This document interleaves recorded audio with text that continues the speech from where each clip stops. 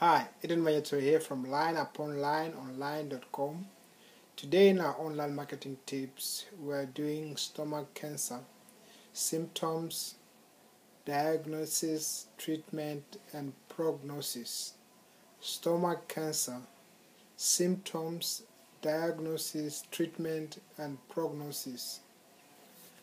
Now, Barry Marshall was a scientist who believed stomach ulcers were not caused by food and stress.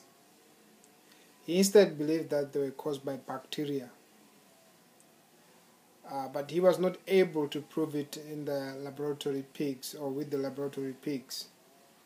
And ultimately he ran out of money to do the experiments. So he had only one choice left, and that was he drank a glass of cancer. Well, he drank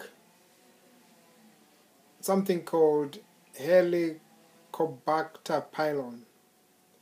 Helicobacter pylon, in scientific terms, bacteria which causes cancer.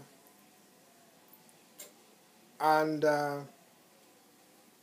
several weeks later, his tummy or his stomach was tested for ulcers, and lo and behold, there were ulcers in his tummy.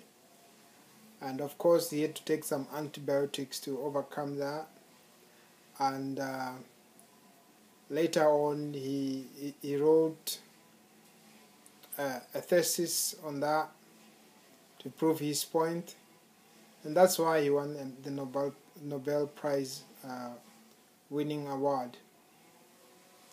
Now, what do we learn from that? Well, we learn that the best way sometimes to achieve things in life is to experiment them upon yourself. But maybe not drinking cancer like he did, but maybe do them bit by bit. For example, if you want to a healthy life, or if you want to exercise, why don't you start by walking around your block, right? So you do things bit by bit until you win. The same thing applies to your online marketing business. You got to start slow and keep on increasing. The more you pile up the knowledge, the more you increase your skills. Okay, so I've written a whole article on this right below this video.